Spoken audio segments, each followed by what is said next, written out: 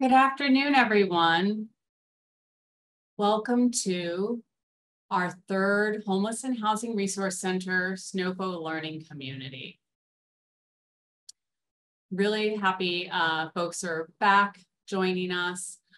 This is session 3 of 4, and today I'll start off with just reminding everyone of this disclaimer that the Homeless and Housing Resource Center is a program operated by the Policy Research, Inc. and developed under this grant number from the Substance Abuse and Mental Health Services Administration, the U.S. Department of Health and Human Services. And interviews, policies, and opinions expressed are those of the authors or presenters and do not necessarily reflect those of SAMHSA or HHS. Today we have ASL interpretation and transcription available. We've arranged for ASL interpretation services during this meeting, and today we'd like to welcome our interpreters, Pamela Mitchell and Dave Gratzer. There's live transcription available. Just click the live transcript CC and then select show subtitles. If you're having any technical difficulties, please just email this email address and we'll ask our colleagues to put that in the chat in the event that you need it. Okay, so session 3. So just as a quick refresher, in session 1, we did kind of an overview and presentation of some of the best practice and principles of doing this work in your community, serving people who are experiencing homelessness, who are unsheltered, people who are homeless in rural areas, and centering principles of practice that are really important to doing this work.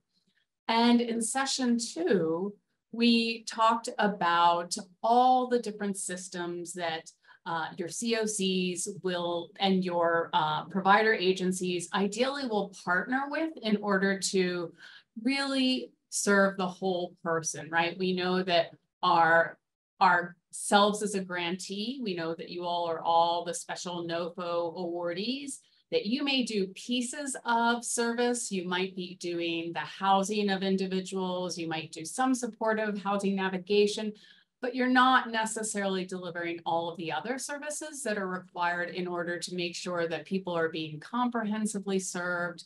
And so we focused on that last time. We shared with you all some resource mapping tools and crosswalking.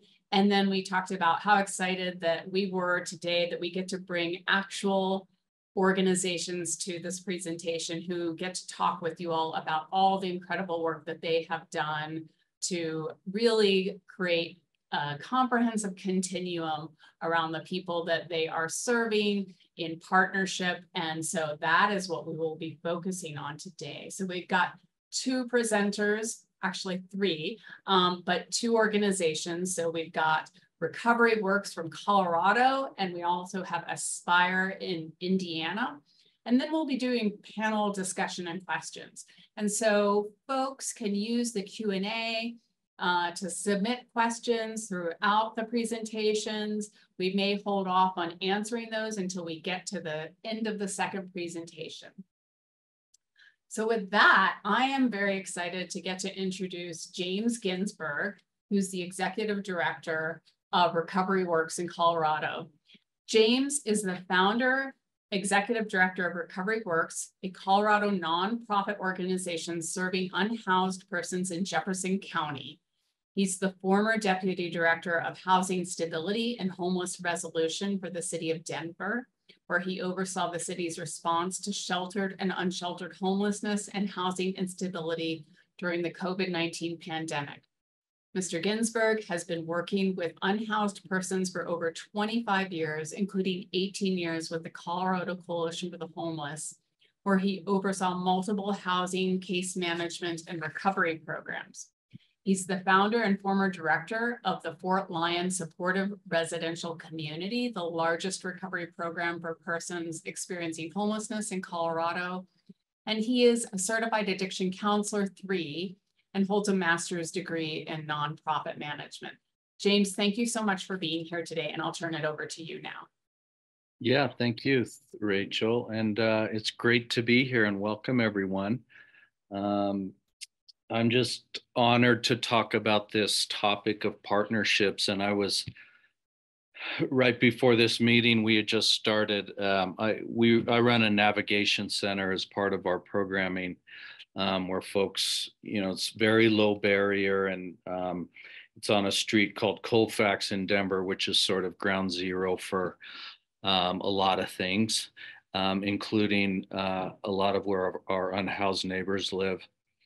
And one of the things I'm trying to start is kind of an early recovery group, introduction to recovery, loosely based on 12-step recovery, but trying to engage people. And we haven't been having anybody drop in yet, but I have a partnership with a member of the 12-step community externally, and he was there. And my initial reaction is, oh boy, it's just he and I. There's no guests. Is this really valuable? And I quickly reminded myself that at the end of the day, every partnership is valuable. And that I have to try to challenge myself to stop looking at, will this partnership help me? Is this partnership going to advance my goals and my mission? Is this partnership, how is this going to help me and our organization and the people we serve? But to try to just stay in the moment and accept every partnership that comes my way and be open to how that might grow. So the other thing, sort of overarching principle I want to remind myself about, and the rest of us together, is that ultimately the golden thread of partnerships is, our partnership with our unhoused neighbors, who we are, I don't like to say serving. We are ideally walking along in this journey, and I can't come in on a white horse and save anybody. I've tried that. You're welcome to keep trying that, but my experience, it doesn't work. But I can walk in, ideally in solidarity with those folks. So as Rachel mentioned, I have about 25 years or so working with our unhoused community in a variety of capacities. For today, I want to focus on some experiences I had in rural Colorado, developing the Fort Lyon community. I'll talk a little bit about that, and what we're doing right now with Recovery Works. So you can go to the next slide. Right now, we just opened a new nonprofit. When I was in graduate school, they said very clearly, do not open your own nonprofit. And I listened to that for a long time. But then I realized that the caveat they put on that, don't open your own nonprofit. And the reason they said that is because you should be collaborating within the community, that anything you want to do to try to fill gaps or provide services, ideally what you want to do is enhance the existing resources and try to create a continuum with partnerships, unless there's a huge gap in the community. And that's what we experienced here in Lakewood, Colorado, which is just a western suburb of Denver. There's sort of these stages of change as I see it, in terms of accepting the reality of affordable housing crisis and subsequent homelessness crisis. There's the denial that it exists, and then there's the blaming the individual when you start seeing it, and then it's maybe this problem's not going away, and maybe we need to do something about it. I saw that in Denver 30 years ago, sort of going through that process of acceptance, that this is ultimately the acceptance that this is a structural problem and not an individual problem. And maybe as a system, as a structure, as a political structure, we need to respond to that. And here in Lakewood, Colorado, I observed, and I live in this county, it's called Jefferson County, that this county is just coming to that realization that this is in fact a problem that's not going away if we ignore it. And so we probably need to do something about it, but we sort of have no clue about what to do about it. And so they did some strategic planning over the last 5 years, but couldn't really get a handle on how to implement that. And so we started this nonprofit to help take some leadership in the community, and we based it on the response to their strategic plan, which called for more respite beds. So we opened an 11-bed respite center, 11 rooms actually. So that's folks coming primarily from hospitals, and we have multiple collaborative partnerships. And that started with one of the longest existing homeless service providers, and actually they no longer do homelessness, but mostly a food bank and clothing bank provider has been around for about 50 years, and they had this building that they were running as a shelter and closed it. And so they gave me access to that building for free, and that's how we were able to start. So that partnership was very critical. And then starting to, one of my first calls in terms of developing this respite program was to contact the National Healthcare for the Homeless Council, who have developed these 8 principles and standards of medical respite care. And I had gotten that sort of tip from my work with the Coalition for the Homeless years back when we were doing respite care. And so I didn't want to recreate the wheel. That partnership was already out there. And then started contacting hospitals as potential partnerships, and the local FQHC community health centers. I don't have a background in healthcare, and I didn't want to provide healthcare. We needed to provide healthcare on site, but I didn't feel like I wanted to establish that whole infrastructure within our own nonprofit.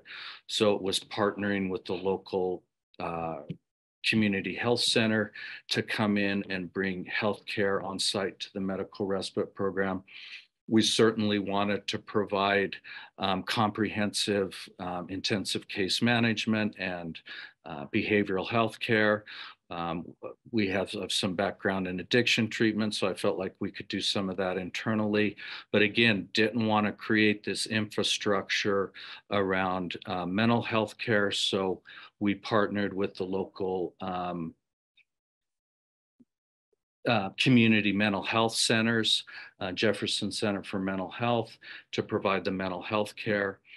And then volunteers would surface, and often a challenge to integrate volunteers. Oftentimes that can be a full-time. So that's been a challenge on how to partner with volunteers and incorporate that with the organization, but certainly critical.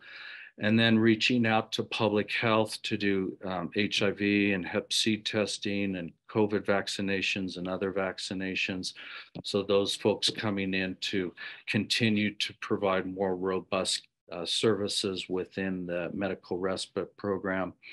And even, emergency responders and looking at folks that we may sometimes not closely collaborate with the police and fire response, and really demonstrating to them that we are a resource. We want to collaborate with you in terms of, certainly they have the first contact with many of our unhoused neighbors, and it's an opportunity both to bring a resource into the community for those folks, but also to bring education on the reasons for homelessness and trauma-informed interactions and being strength-based with folks and all those principles.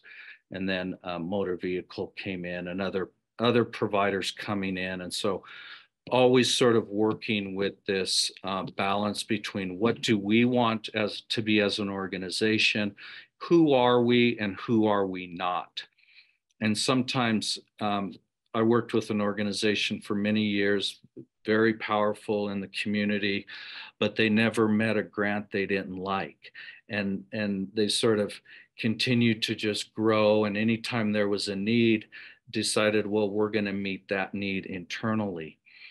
And there's a time and place for meeting a need internally. And then there's a time and place, I think, to reach out and collaborate and find a partnership that already has existing infrastructures.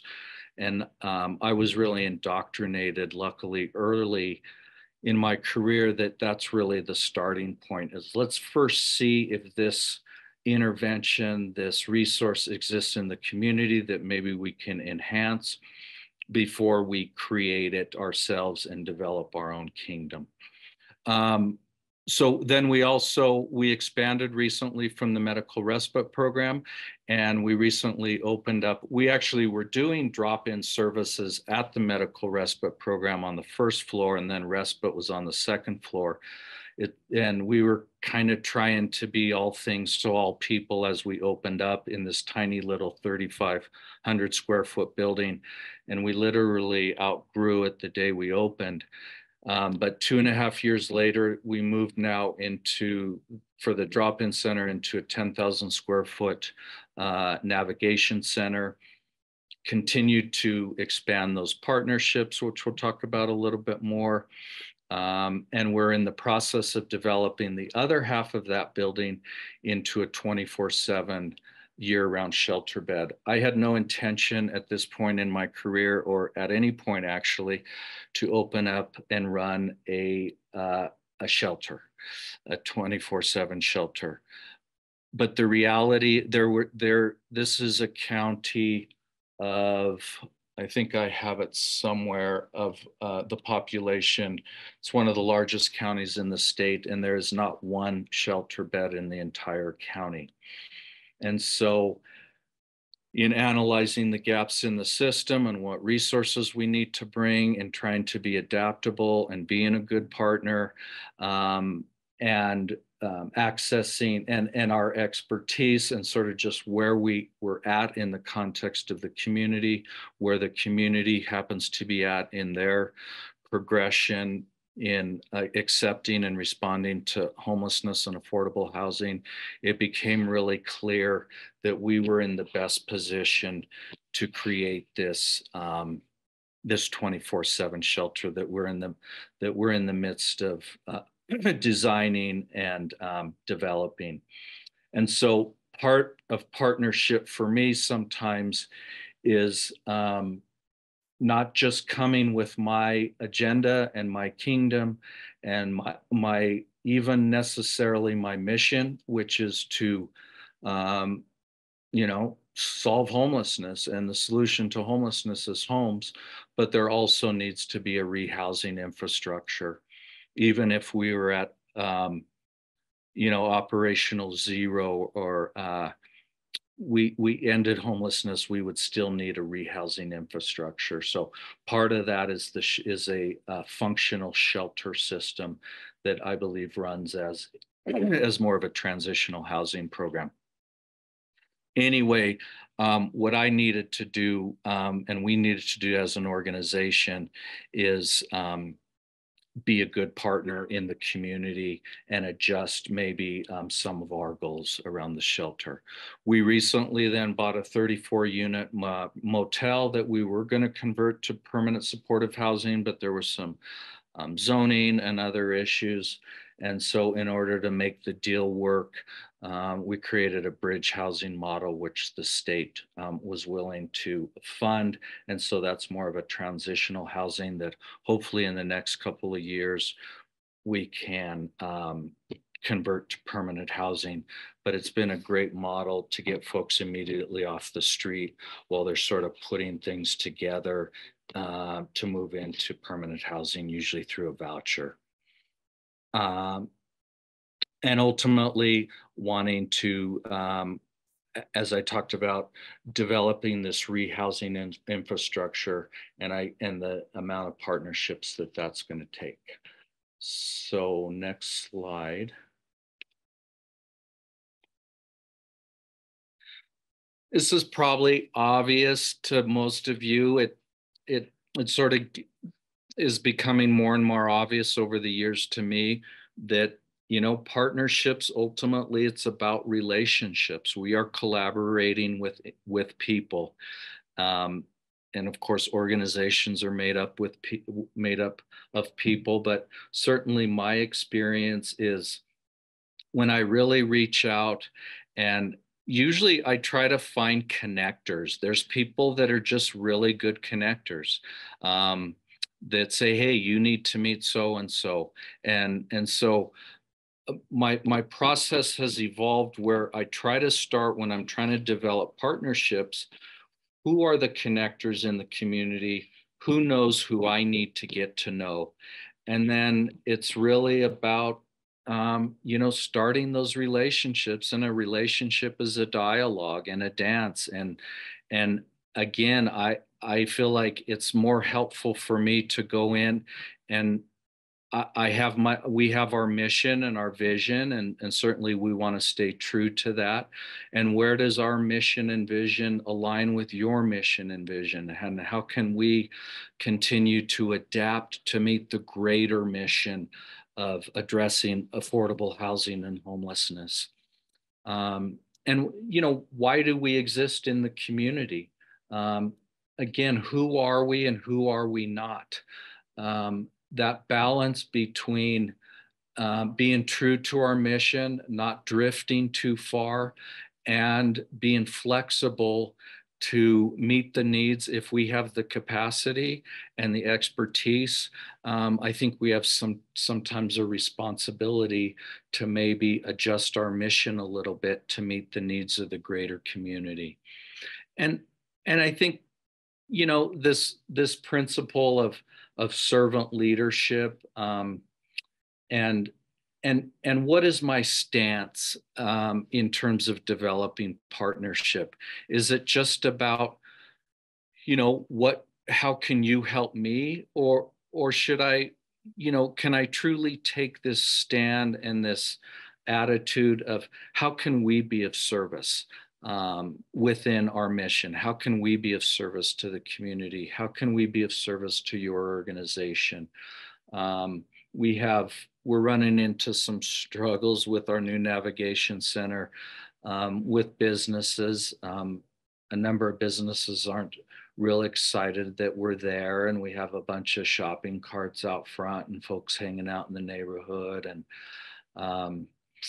And so I reach out to all the business the business owners adjacent to us, and kind of get a sense of what are you struggling with? Well, there's trash all over, and so we created kind of a little work program within the Nav Center where we pay people for 2 hours, $25 an hour, to clean up the neighborhood every day.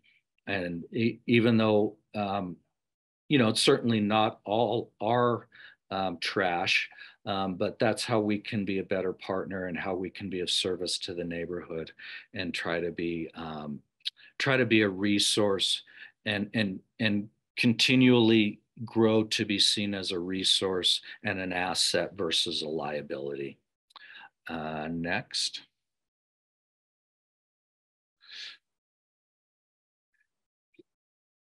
Just continuing on this be of service, and I've certainly experienced it over my career where being in organizations where I think the attitude is we're sort of building our kingdom, and I'm sure we've all, we're always dealing with these, we're rationing inadequate resources, which is inherently unfair.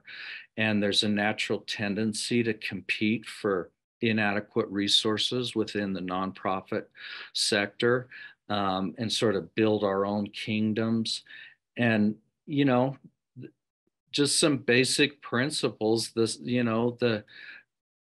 we're just bigger together, and it doesn't have to be a competition, and that in the back of my mind, am I really trying to be of service to the greater community, or am I trying to be of service to my own even ego or ambition or growing my organization? And so, constantly challenging myself and other organizations about how are we partnering to strategically address these affordable housing and homelessness issues within our community, rather than just building our own nonprofit for its own sake. Sort of talked about I don't want to beat a dead horse on the servant leadership, but just, am I always taking an attitude of building something greater than myself, or am I just trying to build out my own organization? People, my experience has been that people want to participate in something impactful. People want to be a part of something bigger than themselves. And that's my experience with the private sector, and certainly the public sector, and obviously the nonprofit sector, but businesses. And that a clear vision is really inspiring. And when I can to come in and it's sort of taking from this attitude of, I'm not just building this, or people aren't inspired by me creating a nonprofit organization. People are or growing one. People are inspired by all of us trying to address an extremely complex social problem. And so if I can continue to articulate the vision in community meetings, I really try to respond to every invitation as much as possible, from registered community organizations, from local government, city council, from business organizations. It's as an off the chart introvert, it's really challenging for me to go out there and engage with folks, but that's what works. If I can just keep being out there and articulating the vision without asking for anything, partnerships seem to really surface. And I really try to challenge myself, again, sort of back to today, to the one guy coming in.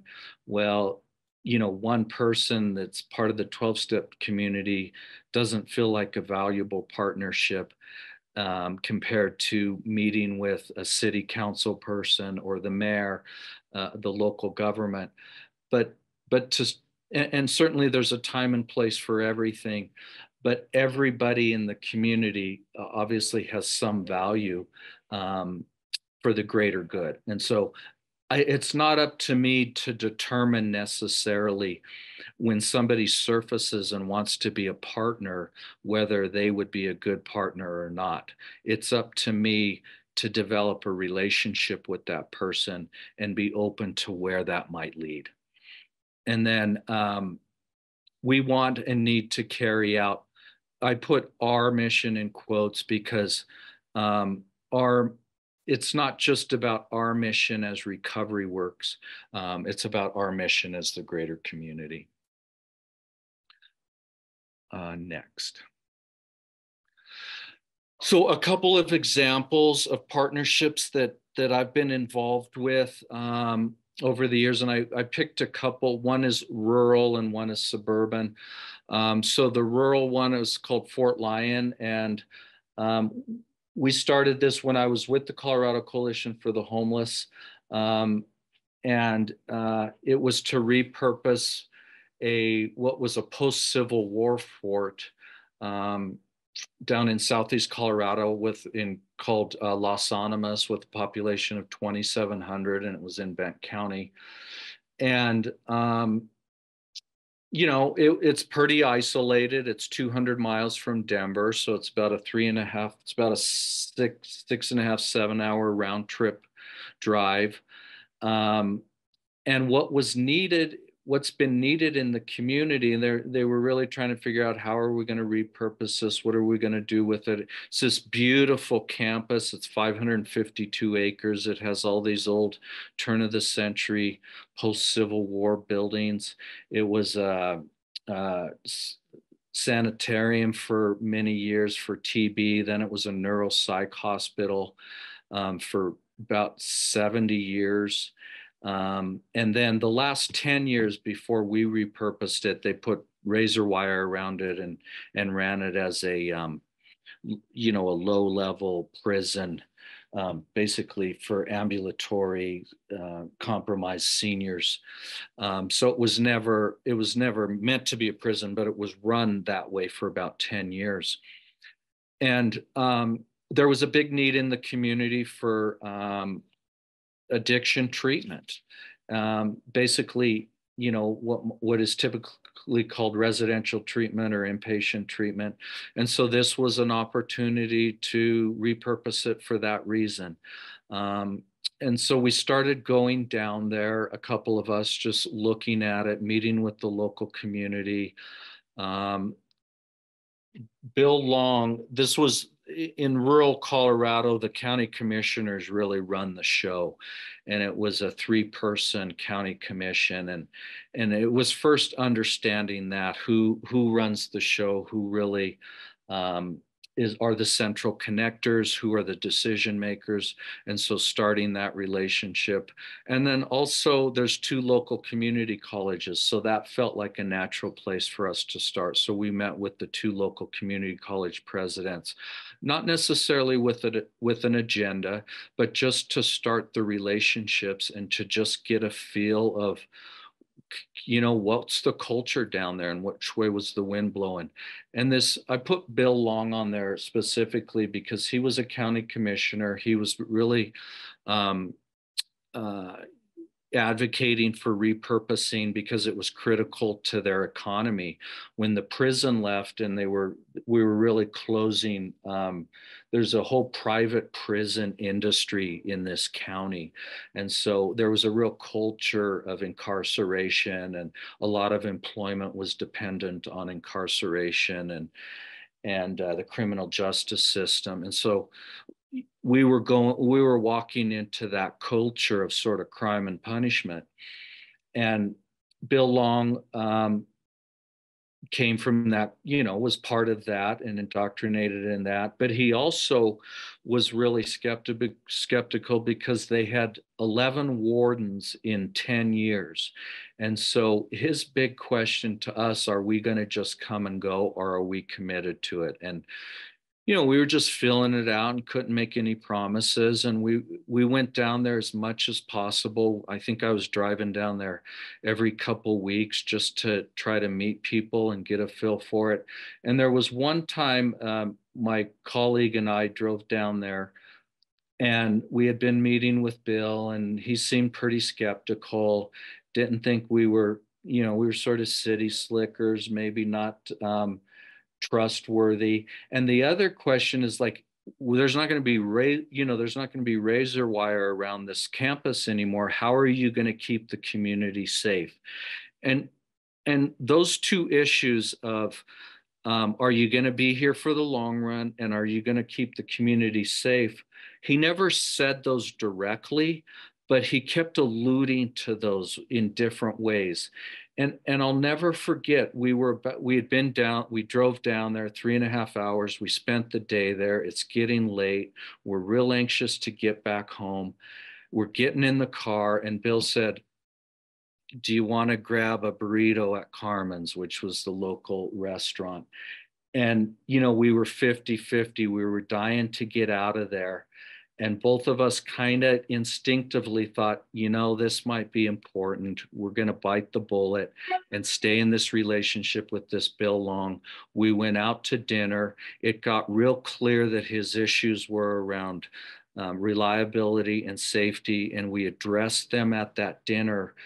And it was a pivotal turning point in this relationship with him and his advocacy for us. And it catapulted this project into the next level, simply because we were willing to kind of stay a little bit longer, literally to have dinner with this guy who was important. And so it sort of went back to the start of, ultimately, this is just about relationships, and I have to make some adjustments to continue to develop relationships. And you never know where a partnership's going to go. And then there was really different partnerships, and rural Colorado, The players were a lot different than in central Denver. There was the pig farm, which had a hard time um, keeping employees. And so our guests, we created another employment program where they were training folks to do, artificial insemination of the pigs at the pig farm. And it gave the local pig farm consistent workers, and it gave our guests who were in 2 years of early recovery sort of some experience in employment, and same with this locker company. So it's really, everything is local, and partnerships. I certainly had no intention of partnering with a pig farmer, but that's who we needed to partner with at that time to sort of make the collaborative partnerships work. Next. And then the recovery works, which I talked a little bit about. This is suburban, so this is just west of Denver, and this population is 158,000. I talked a little bit about there's a real leadership gap in the community around homelessness and housing, and so I sort of wanted to just quietly come in and do this little medical respite program. But it just, as we sort of became ingrained in the community, it became clear that we needed to be a better partner in terms of providing education and leadership and going to community meetings. And then the ARPA money, was really coming down through the state over these last couple of years. And we didn't necessarily intend to buy a motel or to buy a building to run a shelter, but we also felt like as these partnerships were developing and the local government and the local community and other providers were really sort of crying out for a more robust rehousing infrastructure, we felt like we had an obligation to be a good partner and to take on some of these leadership roles and develop these, again, like I said, with the shelter and the motel, to create a rehousing infrastructure that, it was serendipitous in terms of our having been in the community for a couple of years and established a good reputation as a service provider, the money coming together. And so these partnerships started. Maybe weren't serving us per se, but it was time for us to serve sort of the greater community. And then it continues to really evolve as we speak in a kind of a back and forth in terms of supporting one another and our partnership. And just that, which way is the wind blowing? It's a fairly conservative suburb, and there's been a lot of hyperbole around migrants, and Denver's been a real central repository of migrants, and there's been a huge migrant response in Denver, and there's all this fear about it overflowing into this community. And supposedly the complaint is you're going to take services away from our own unhoused folks. And so one of the ways we've sort of in a recent city council meeting to try to sort of tamp that down is just talk about how that we're going to be prioritizing veterans and elderly, which we are. But I think to understand who our audience is, and that it's easier to sort of have a discussion around these really high intense issues around immigration and homelessness and affordable housing by starting with starting with folks that we're going to serve that maybe aren't as much of a lightning rod. People tend to be more supportive of veterans and folks that are elderly, unhoused, rather than unaccompanied adults who are chronic substance users. And so to begin to articulate that this is a structural problem, dealing with the reality of oftentimes building partnerships obviously starts with knowing your audience and speaking first in languages that they can understand. One more, I think. These were just some of the partnerships I talked about. They're real specific to, as you all know, everything's local. People want to help, but they don't know how. And so it's incumbent for us to articulate our needs, to ask for help, to tell people what we need is a great way to build partnerships. And then one of the things I try to do is, as we're starting an organization, certainly, or starting a new program, we really try to be kind of take all referrals at the beginning, sort of want to be seen as a good partner, without getting into mission creep, but at least initially, because oftentimes if people say, oh, we made a referral there and they didn't take it, and so they stop sort of partnering with you. So I always try to be a little more liberal on taking referrals and being open and low barrier initially in order to develop those partner relationships at the beginning. That's really important. I found that to be really important. Also creating community space. So at our navigation center, we're building out extra offices for other providers to come in, for other partners to come in. And so just the physical space has been really helpful in order to engage other partners, that everybody's welcome to sort of come in and we can talk about how you might use our space and vice versa. And again, it's really, I think for me, the bottom line is, can I be flexible in my own ambitions and goals and really adapt to the current circumstances, the current needs, the current community, and sort of live in that reality in order to develop relationships and partnerships. And I think I'll leave it with that. Yeah, James, thank you so much. It's just incredible. The different ways in which you've worked in different communities to facilitate partnerships, to be of service to people who are experiencing homelessness in partnership. And, I so appreciate you coming and sharing with us today. And for our audience, I used to get to work with James many years ago at the Colorado Coalition for the Homeless, and just am continuously inspired by the work that he is doing.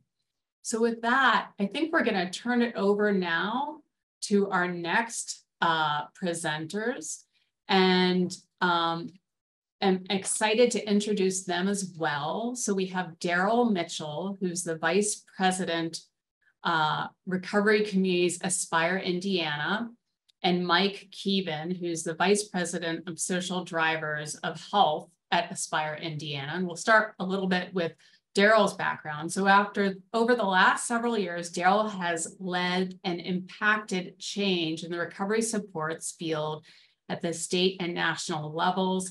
He is the founder of the Indiana Affiliation of Recovery Residences and serves as the president of the National Alliance of Recovery Residences, also referred to as NAR. In 2017, Daryl was instrumental in the drafting and passing of legislation that placed recovery housing standards into Indiana law. Daryl studied public relations and marketing at Purdue University, has a bachelor's of science in addictions counseling and a master's of business administration degree from Indiana Wesleyan University. Daryl did not plan a career in healthcare, behavioral health, or addiction treatment. Fortunately, with the help of others, Daryl overcame addiction and has been a person in long-term recovery for many years. Experiencing the miracle of recovery in his own life inspired pursuing a new professional path of service to those with mental illness and substance use disorders. In 2019, the White House Office of National Drug Control Policy, also referred to as ONDCP, and the U.S. Department of Agriculture asked Daryl to author a paper for the Rural Community Action Guide. In January 2020, Daryl was invited to the White House to attend the ONDCP's launch of the Rural Community Action Guide and to meet with senior leaders. Additionally, I want to read you the bio of Mike Keevan. So he's the Vice President of Social Drivers and oversees a robust array of programs that address non-medical factors affecting a person's overall health and well-being. This includes housing, employment, legal services, as well as other social factors that impact health, such as finances, education, and access to food. In this role, he focuses on the integration of the social determinants of health services line within the existing healthcare services at Aspire. Thank you both so much for joining. I think, Daryl, you're going to kick us off here, right? Correct. Thank you.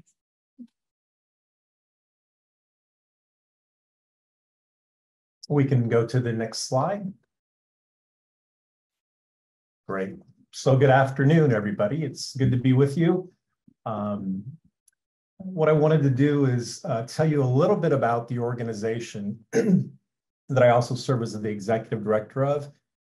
And our pathway to a partnership and to become a subsidiary of Aspire Indiana Health, and how that has changed the model of the services that we deliver and has impacted our success rates. So Progress House is the name of the organization that was founded in 1961. So 62 years, will be 63 in December. And so it's the oldest recovery residence in Indiana and one of the oldest in the country. For decades, it's been considered Indiana's premier recovery house. And for a very long time, that was just a safe, structured, sober environment for people to live. And in many cases, probably 95 to 100% of the cases, we have people that were at one time unsheltered. So people that are now willing to get into the recovery phase of their life and oftentimes look for a recovery house to do that. So we serve that clientele. What happened with the opioid epidemic is it shifted the average resident profile. So at one time we were serving, and this is a men's program, one time serving the middle-aged alcoholic as the primary resident.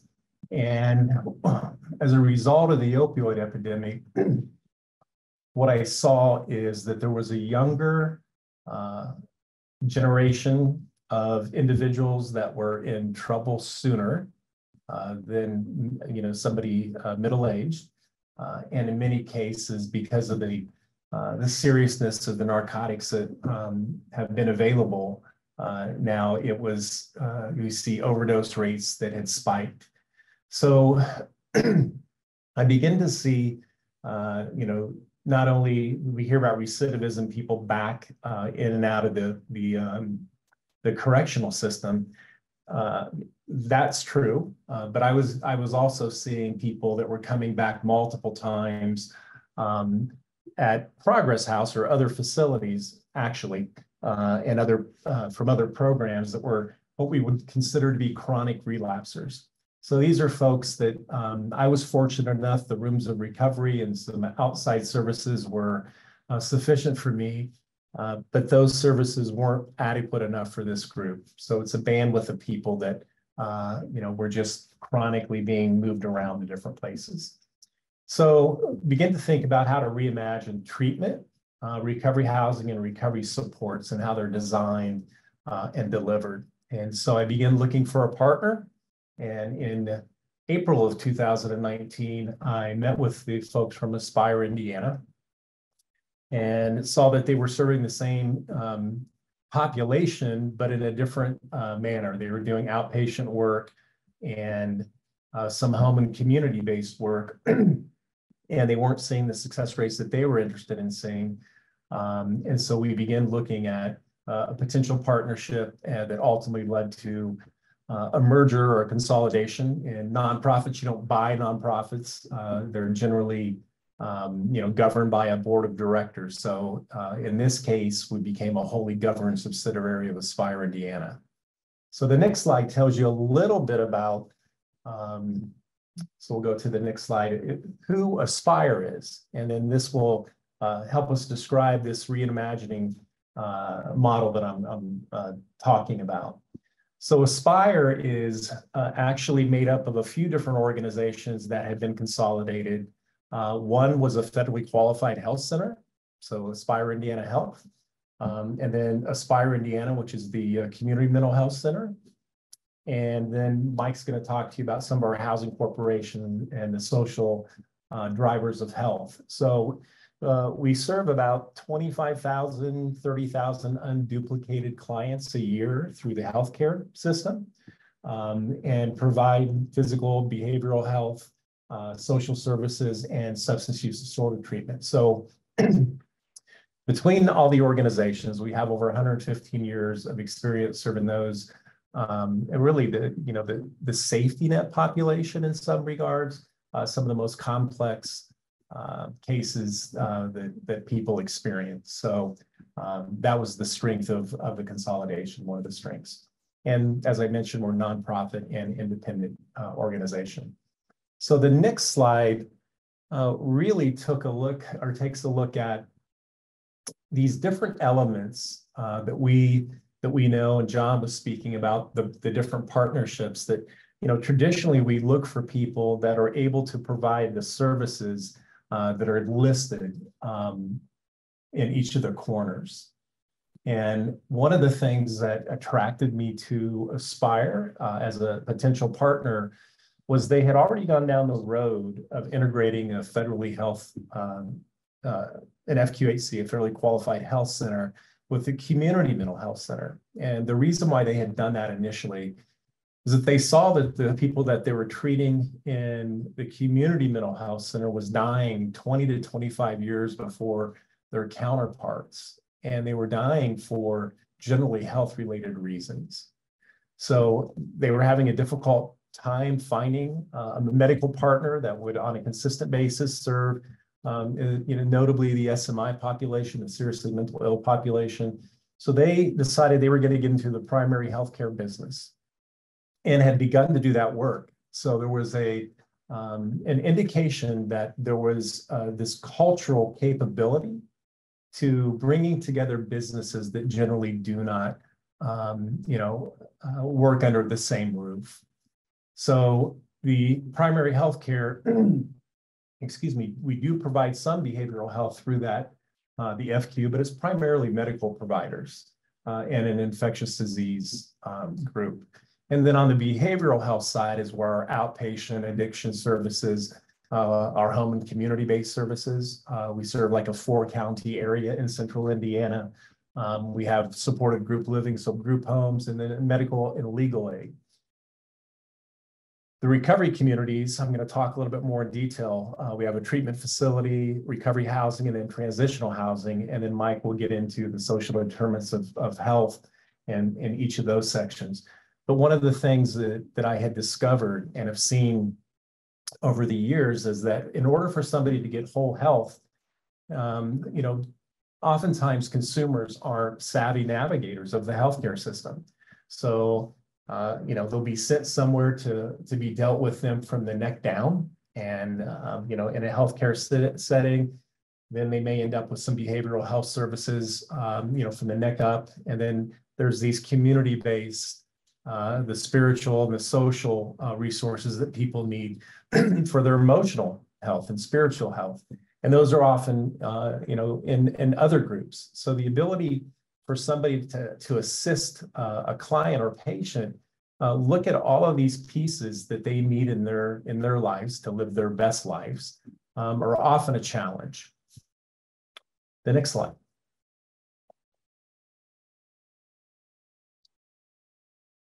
So one of the things we've been able to do as a result of consolidating these organizations is I've been able to bring under one roof at both our treatment facility, which is an ASAM 3.5 and 3.1 facility, as well as our recovery house, and the main facility has, serves 96 clients, are all the puzzle pieces that you see in this puzzle house.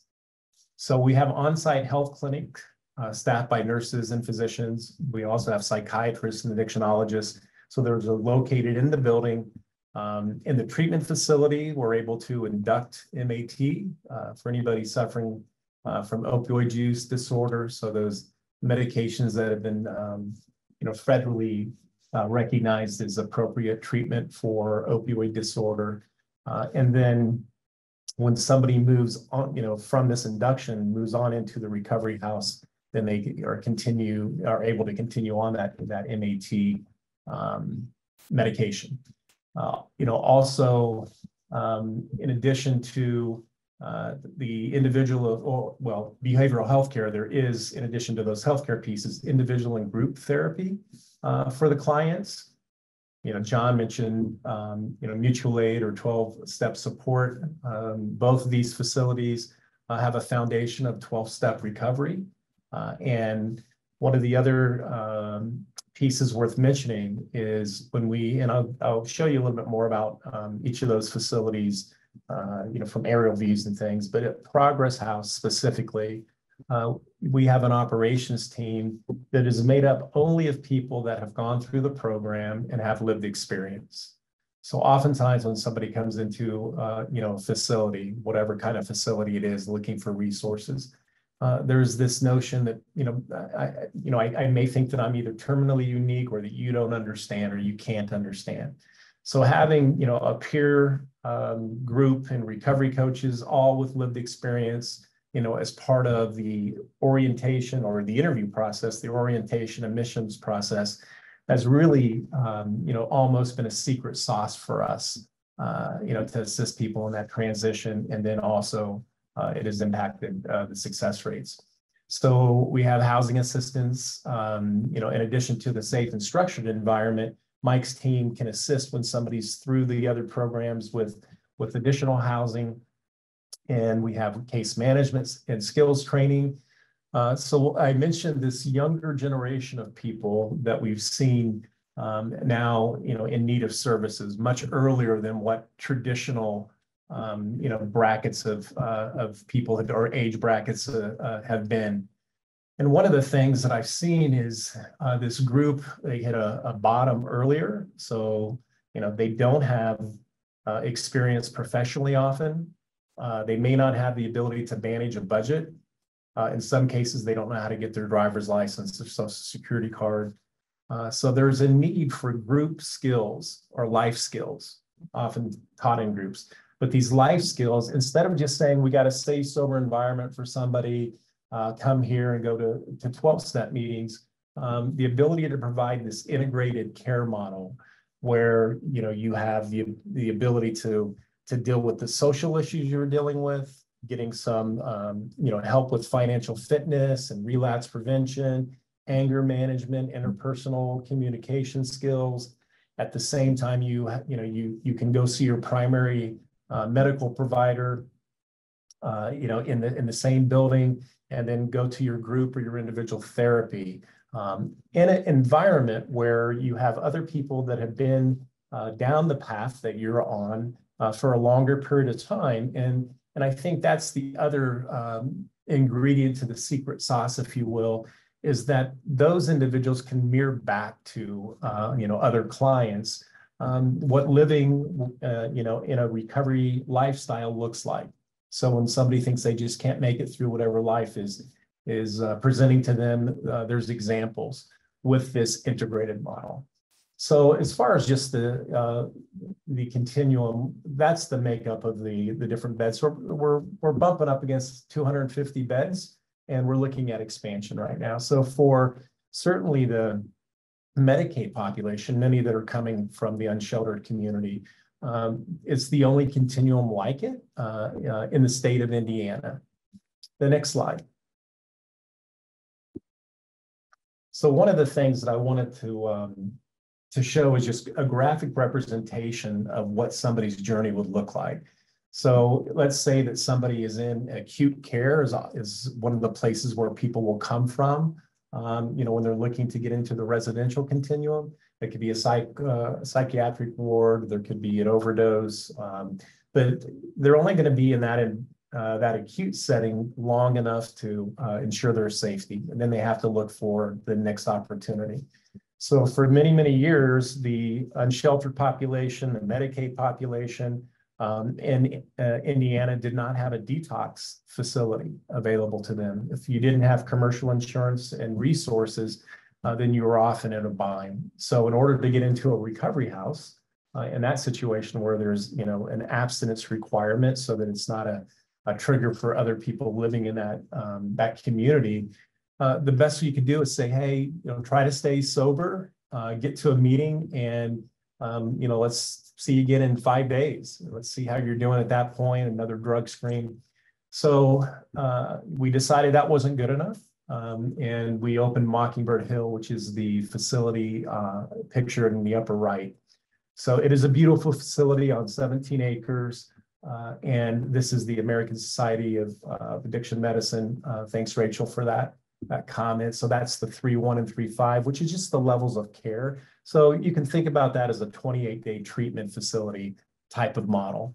So once somebody is done there, this yellow arrow kind of represents somebody's travel through the continuum. Then they can move to Progress House or another recovery house. The Progress House model is a 6-month model where they're still getting treatment services, but they're now doing more recovery work. There's more independence, but there still is the structure and almost like a college curriculum. There's certain requirements of the program that they have to meet. When completed with that successfully, we have transitional housing then that people can step into and be in that environment for 2+ years. Oftentimes when somebody finds themselves in this continuum, they may have a criminal past, so they can't find a friendly landlord to rent to them.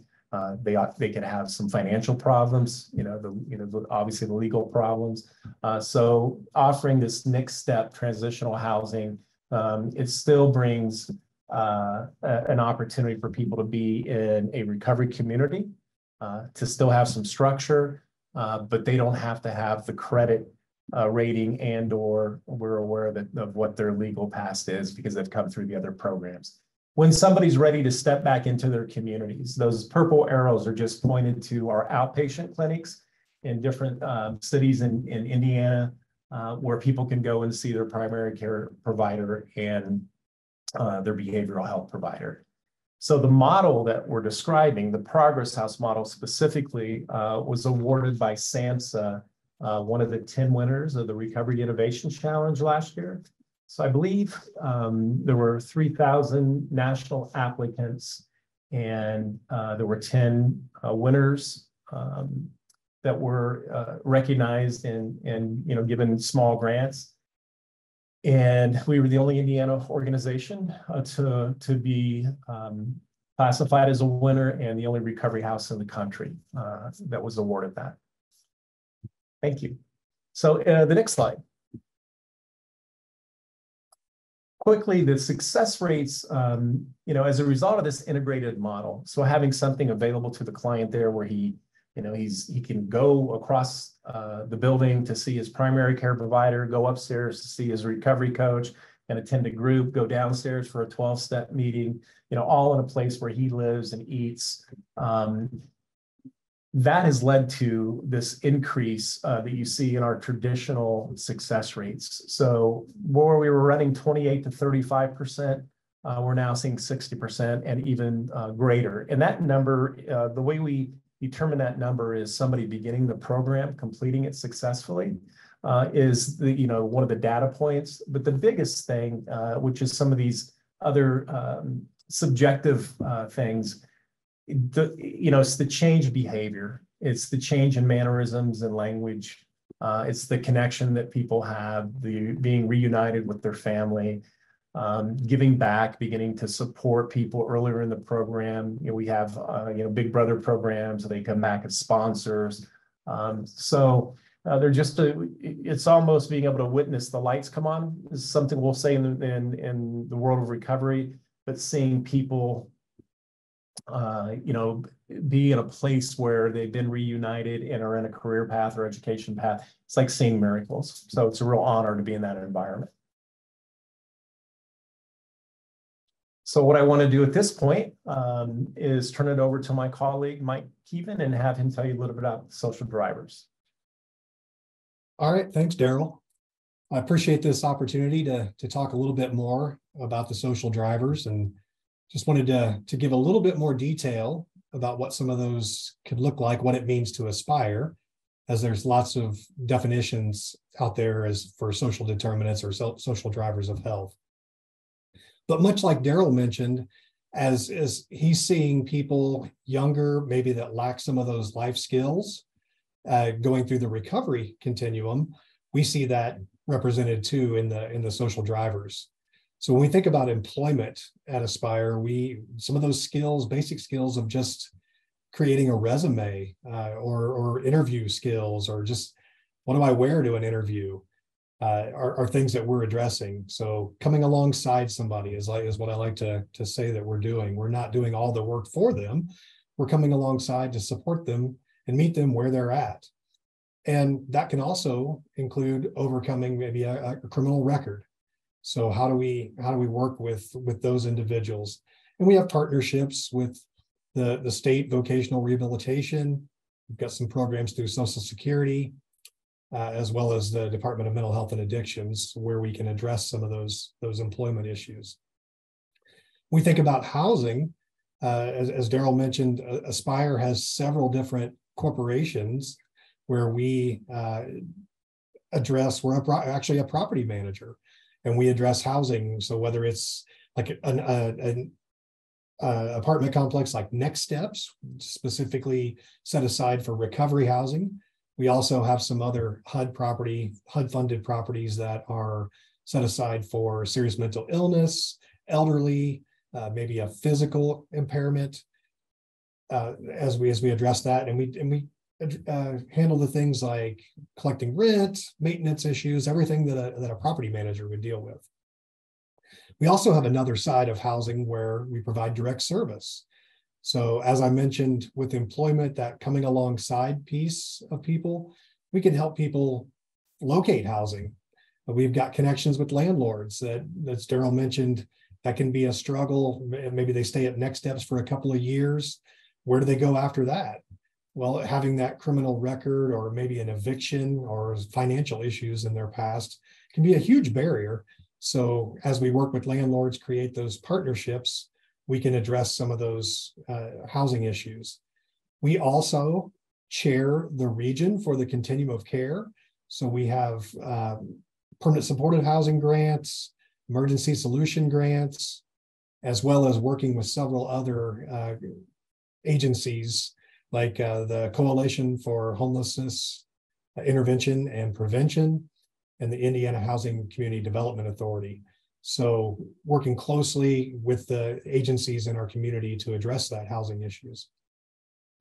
We have a medical legal partnership. So one of the big things that we see coming through the recovery community that Daryl mentioned is getting a driver's license or some of those Social Security cards. So that is the number one issue that we address, is our partnership with an attorney can help get people a driver's license. Maybe they've lost it or never had one. Child visitation, child support is another area that they address, as well as maybe a prior eviction on their record. And that is very hard to find housing if you've had an eviction on your record. So can we get that removed, as well as expungement? Another thing that I'm excited about is education certification. So we talk a lot in employment about an ABC job, getting a job, and then a better job, and then a career job. And gaining certification can help along that journey and that path. So we've got some grant funding to help people maybe find a certification to drive a forklift, or safe food handling, different certifications like that, or a medical assistant certification. Something else that we recently did was a hospitality training, which was a paid training that we provided with a partnership of local Invest in Hamilton County partnership where they funded that, paid the participants to come and gain certification. In a week, they had a hospitality certification, and then our employment team was able to come alongside and help those folks get placed. 2 of those folks came from Progress House, where they had a criminal background for one of the individuals, and it took a little while, but we were able to help that person gain that certification and gain employment. And then benefits counseling. So if I have Social Security or Medicaid or maybe food stamps, what does that look like if I go to work? How is that going to impact my benefits? And then accessing resources, things like food, bus passes, clothing, help people get those resources that they need to get to their appointments or get to their job. And next slide, please. So as we think about how that looked at Aspire with that partnership that Daryl described, we've made a lot of changes in the last few years, and we needed to break down those silos and get those departments talking and communicating with each other, because we spoke different languages. We used acronyms, sometimes the same acronym, but they meant different things in the different worlds, whether it was the primary care world or behavioral health or recovery or the social drivers. But we made some changes in our structure of having Daryl and I, the recovery representation and the social drivers representation in various meetings. So from the executive level, this senior leadership level, operational meetings, service integration meetings, and then something as specific as maybe a client staffing, where there might be a specific client where primary care would meet and the behavioral health team would meet.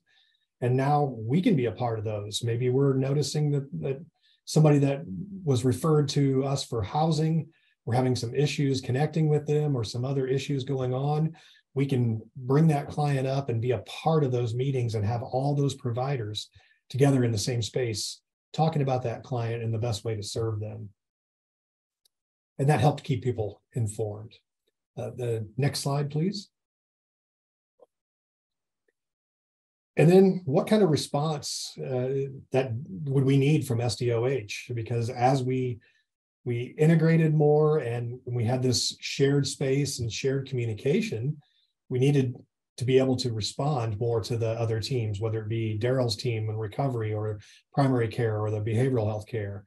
And one of the things that we heard was we need to make a process easier so that we can generate referrals, because we use systems that are different from everybody else. We might log information in the homeless management information system, for instance, but that doesn't communicate to the rest of the agency, and they don't have access to that. So we started a process where people could refer directly through the electronic health record to the social drivers of health. And that created some issues for us because we had never worked in the electronic health record. So it's not been quite 2 years ago that we started that process. And the other piece was, okay, we made the referral. Well, what's happened with that referral? So our social drivers team is acknowledging the referral and then logging their notes of what's happening in the electronic health record so that we can share that communication. And maybe somebody from Daryl's team can make a referral on a client that needs employment or needs housing, and then they can also follow up through the electronic health record to see what's going on, because we don't always share that same space to tell them or keep them informed about every detail that's happening with that engagement. And then the last point there is we need to continue to move past integration and be unified. So we continue to work on those meetings and the sharing of that information. And I see, Rachel, that you're saying that we need to move on to the questions. So I'll stop there.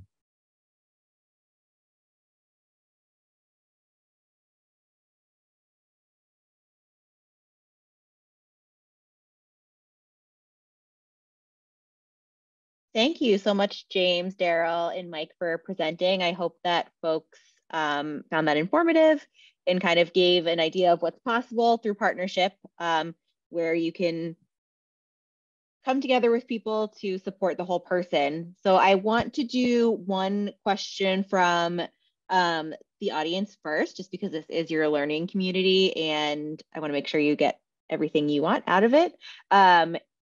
So Faith asks, and this is for James, you mentioned you borrow from a 12-step program. Does that include the religious angle? Is it non-denominational, or strictly secular? So James, I don't know if you want to respond to that, to Faith's question.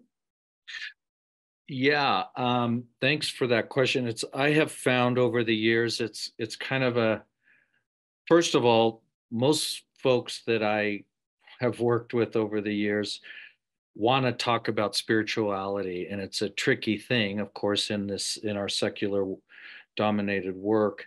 We can't really present that necessarily. I think the 12-step, bringing 12-step into our work has been really helpful for its own sake, because it's, the most successful recovery model that there is. And it's a naturally occurring in the community, so folks can access it whether they're working with us or not. And so it's great to introduce people to that incredible resource.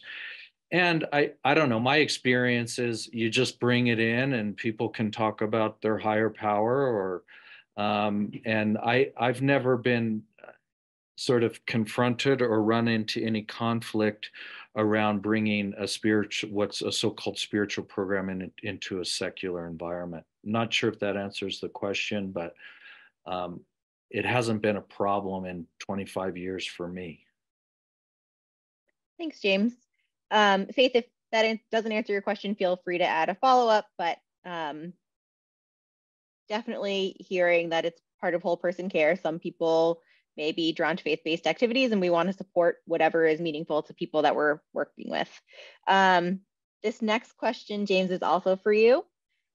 Since we have a mix of communities in the audience, how would you advise a smaller rural COC grantee to begin developing partnerships that would offer whole person care? What are some first steps? Yeah, I think I kind of talked about, it's obviously you can only work with what you have to work with. A lot of rural communities do have a community college network. That was a really great place for us to start. They have a lot of connections, and they even created programs, like they created a nursing program because there was a real need for that as we started collaborating with them. And then again, it's sort of these connectors. Oftentimes there's a community health center, and we were able to, they didn't really have robust behavioral health within the community health center, but they had the capacity and the infrastructure where they could develop a behavioral health response by hiring a therapist, for example. And it sort of enabled them to build out their capacity as well. So for me, it was, and then sometimes we had to import some things from the city. So again, I don't know that it's a lot different other than finding connectors and thinking outside of your typical partners, like the community college. Or elsewhere. Great, thank you so much. This next question is for you, Daryl. Can you share more about the timeline for transitioning from a recovery housing operator to becoming fully integrated into Aspire, and what that process was like? Sure. There was a lot of heavy lifting. We having two organizations, both nonprofits, just during the due diligence stage of the consideration of the consolidation was 10 months. And a lot of groups were broken down to look at specific parts of the business and how it would, how it would play out in a pragmatic way, practically what it would look like. An example is, I mentioned employing people with lived experience at Progress House. Well, we're doing that now across the agency. So we had to take a look at some HR policies, around people with legal past. We have 700 employees. So there were things that were that have been very meaningful in that regard. Spire is a joint commission organization, so there was a lot of work in order to get a recovery house to a point where they could, be accredited as a joint commission, as part of the joint commission, organization. The other thing that I'd like to mention about the timeline, and it's ongoing, Mike talked about staffing. The work, we can describe a whole bunch of business processes and things like that we've changed and improved. But the cultural component, the philosophical component of getting an addictionologist, a behavioral health therapist, a recovery coach, somebody from Mike's group, social drivers, the primary care people, the nurses, the MA, all at the table on a regular basis to talk about the whole health of a client in a respectful way, with one another about their area of expertise or the area that they're working with that client on. That's been a lot of the work, and so we've done things like I've taken our executive team through the 12 steps, even though some of them aren't in, recovery, just to understand some language. We've looked at where the integration of the 12 steps in psychotherapy happens and what that might look like. What does, recovery language, how would that impact some of the home and community-based stuff? And then at the same time, being organic, which is what a lot of recovery organizations are, understanding now that there are things around PHI, CFR 42, with private health information, and being a part of a larger organization where, the healthcare component is real, right? So the cultural piece is an ongoing piece of work, but it has to begin with leadership saying we're committed to this. We want all of these voices at the table because it benefits the client, and that's the thing that I think that has really made a difference. Thank you for lifting that up. As someone who was doing some of this work not too long ago, I know how challenging those cultural shifts can be. So just would encourage everyone listening to do that hard work because it has the most payoff in the end. This next question is for either of you. So whoever would like to answer first, feel free. So both of your programs contain a continuum of low barrier housing first and recovery housing options. How do you operationalize supporting program participants in self-determination and selection of the housing that best meets their needs? I'd be happy to take a stab at that. Recovery, and housing choices, these are all self-driven decisions. There's a level of willingness that has to be there, in order for somebody to benefit from services. So part of the process is the initial interview, taking a look at where somebody's, in the Office of Recovery, SAMHSA's Office of Recovery has been interesting. Look at health, they look at housing, they look at community, they look at purpose. So talking about somebody's recovery capital, if you will, as an example, where you sit. And also some of the obligations of residency in some of the programs or participation in the programs, what that will look like. The other thing that I would say about housing first and recovery housing is I was at a SAMHSA meeting, I think it was last year, and it was the recovery housing group and housing first. Well, in some ways, people would say, well, that's abstinence versus harm reduction. What I would say is that having these kind of conversations with this group is allowing us to move from either or to and. And the and is so important when you're asking this question, so that it isn't biased towards this is what I think you should do because it's our program. It's where are you currently in your journey? What are you interested in accomplishing? Here are some ways that we can do that for you. And here's what that looks like for you going through this continuum or electing to participate in these services. So we talk about no wrong door. Depending on where people come, then we can introduce them to additional services based on where they are and what they might be interested in. Great, thank you. Daryl, if I could add just one piece to that too, from the operational standpoint in housing, we create a housing plan for the people that are referred to us. So we're going to talk about what are your goals? What are your resources? You know, that could be financial. That could be, do I want to live close to my job? Do I want to live somewhere? Do I want to start over? I can't go back to that community that I was in. I need a fresh start somewhere else. So we're going to create a plan that's client-centered based on what they want to do. And then we're going to bring that plan back up and help work through processes to get to the end goal of that. Thank you so much, Mike.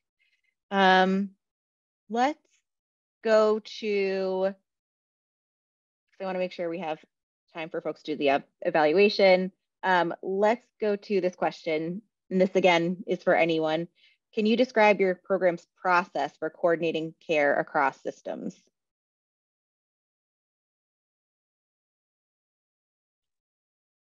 I could just talk quickly about, sort of the logistics of creating MOUs, memorandums of understanding with all the partners, sort of have a template, and then let the partners customize it based on the nature of the relationship.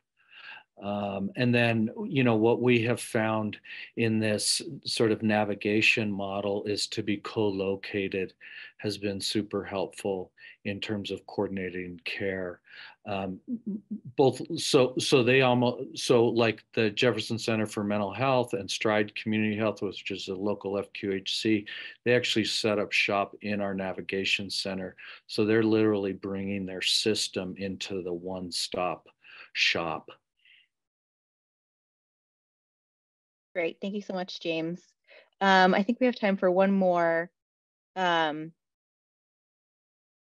do you, again, this is for everyone, how do you incorporate culturally responsive practices throughout your programming? I think for Aspire, that begins with, the hiring practices and some of the values in our organization. It's a very diverse organization.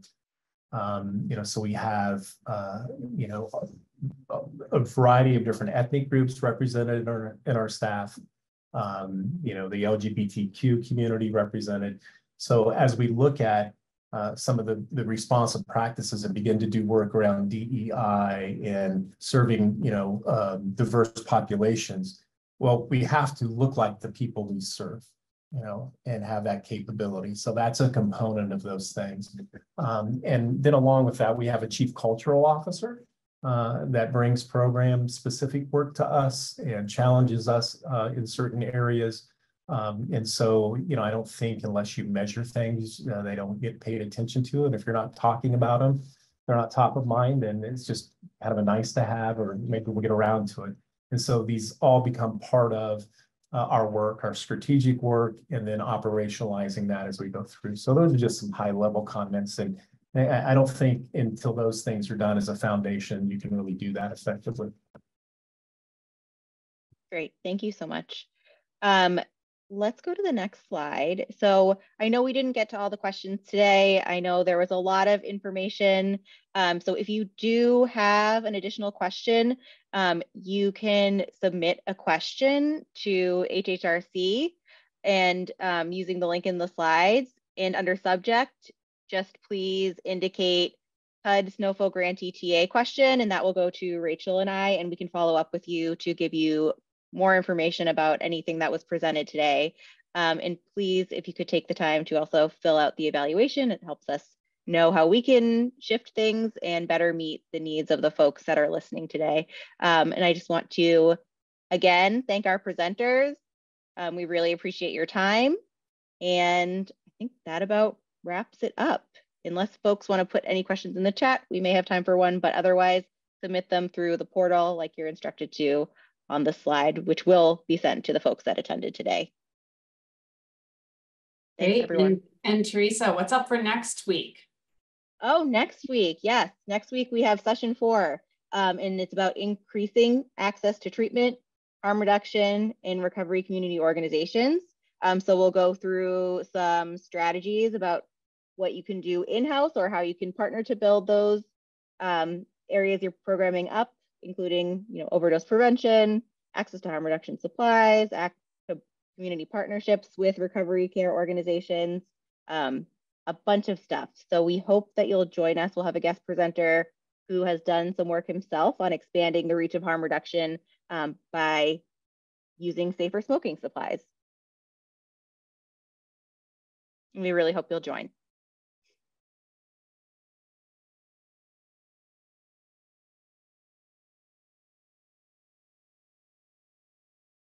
Thanks, everyone. Thank you.